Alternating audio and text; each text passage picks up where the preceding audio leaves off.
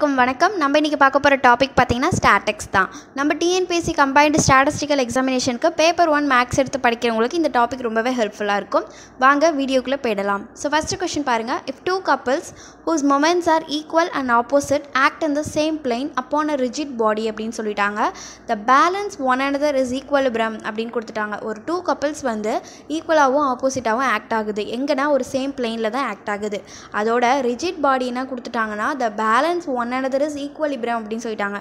So ஈக்குவலிபிரம்னாலே force act ஆகிட்டு அதுக்கப்புறம் ரெஸ்ட்டில் வந்துட்டு திருப்பி ஃபோர்ஸ் ஆக்ட் ஆகும். ஸோ அப்படி வந்து ப்ராசஸ் இருக்கிறப்ப அந்த டூ கப்பிள்ஸ் வந்து அப்படியே தான் இருக்கும். ஸோ ஆப்ஷன் பி தான் வந்து ரைட் ஆன்சர்.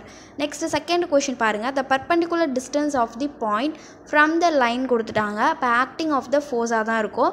அந்த பாயிண்டில் இருக்கிறப்ப அந்த பர்பண்டிகுலர் டிஸ்டன்ஸ் வந்து ஒரு ஃபோர்ஸை வந்து அந்த பாயிண்ட்டுக்கு வந்து ஆக்ட் பண்ணும்.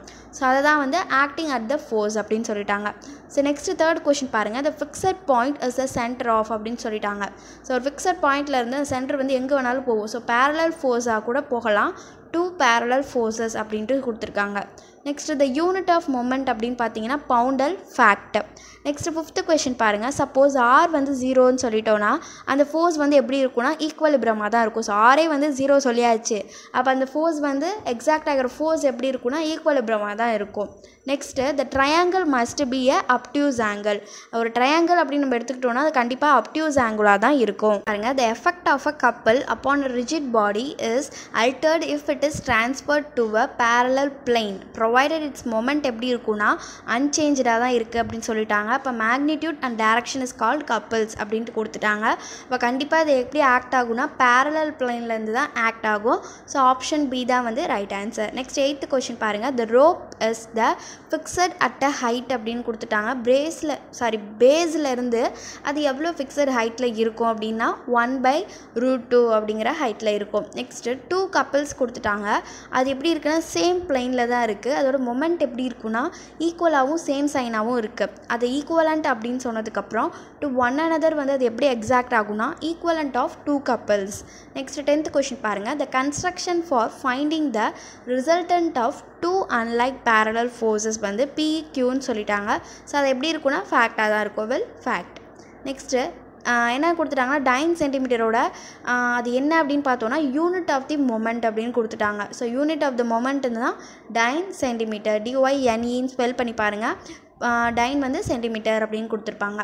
Next the moment of a force வந்து அபவுட் அ பாயிண்ட் எப்படி இருக்குன்னா ஹேஸ் அ போத்தாக தான் இருக்கும். ஸோ மேக்னிடியூடும் அங்கே இருக்கும், டைரக்ஷனும் இருக்கும். அப்போ தான் அங்கே வந்து ஒரு மொமெண்ட் ஆஃப் ஃபோர்ஸ் வந்து அங்கே எக்ஸாக்ட் ஆகும். நெக்ஸ்ட் 13th கொஷின் பாருங்கள். If the unit of force by a type and unit of force distance B 1 centimetre the unit of moment என்னவாக இருக்கும்?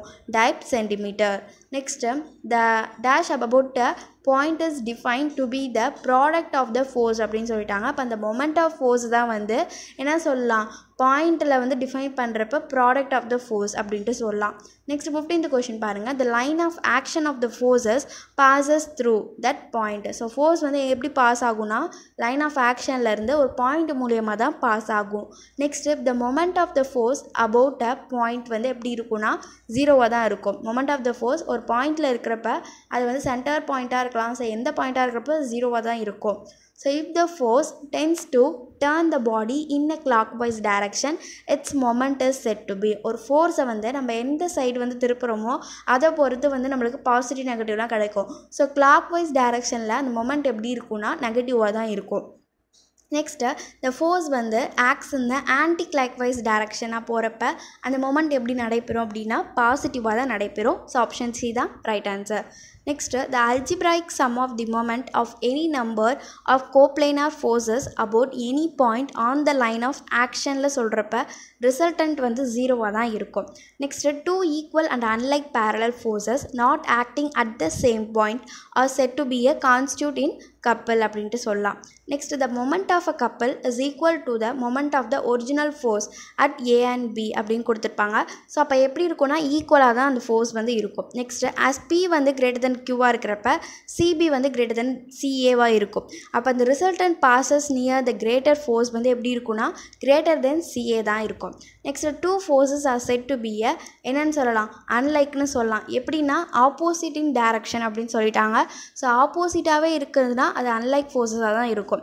Next forces acting along parallel line are called அப்படின்னு சொல்லலாம். Parallel லைனை வந்து என்னென்னு சொல்லலாம், parallel force அப்படின்ட்டு சொல்லலாம். 2 parallel forces are said to be like they எப்படின்னு சொல்லலாம், by them அப்படின்ட்டு சொல்லலாம்.